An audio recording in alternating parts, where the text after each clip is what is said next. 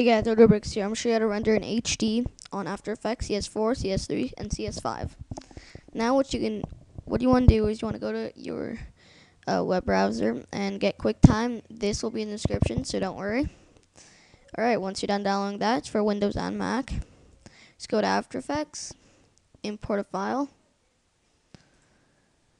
So just click any one you want. So this is an intro I made. So then just drag it in. Oh, my bad. Just drag this in to here. And then if you play it, you don't have to play it, but, so then you're done. Well, you're not done. Then you go to composition up here, and you go to add. No, you have to make sure you're on your composition that you want, like your final one. Go to composition.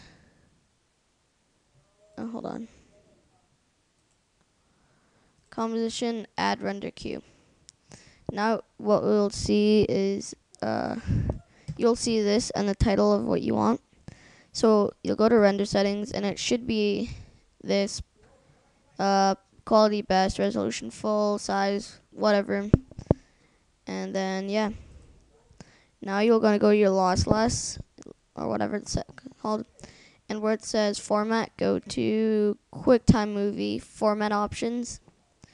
Photo MPEG, photo JPEG, and full, and frames per second 25 or whatever. And if you have audio, just click on that and press OK. But I don't have audio, so I'll just press OK and name it whatever you want. So I'll put tutorial and I'll press OK. So I'll press render and I will be back when it's done.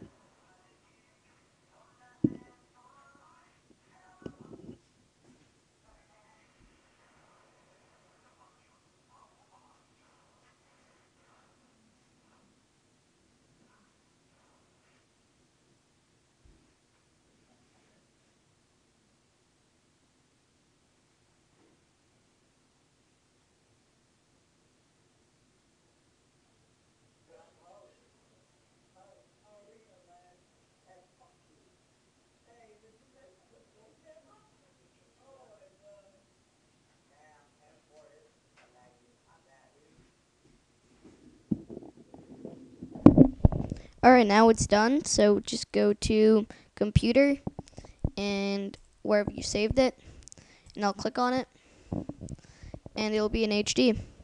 So that's how you do it. Thank you for watching. oJaiiLBreaKz. Bye. Subscribe and rate, comment.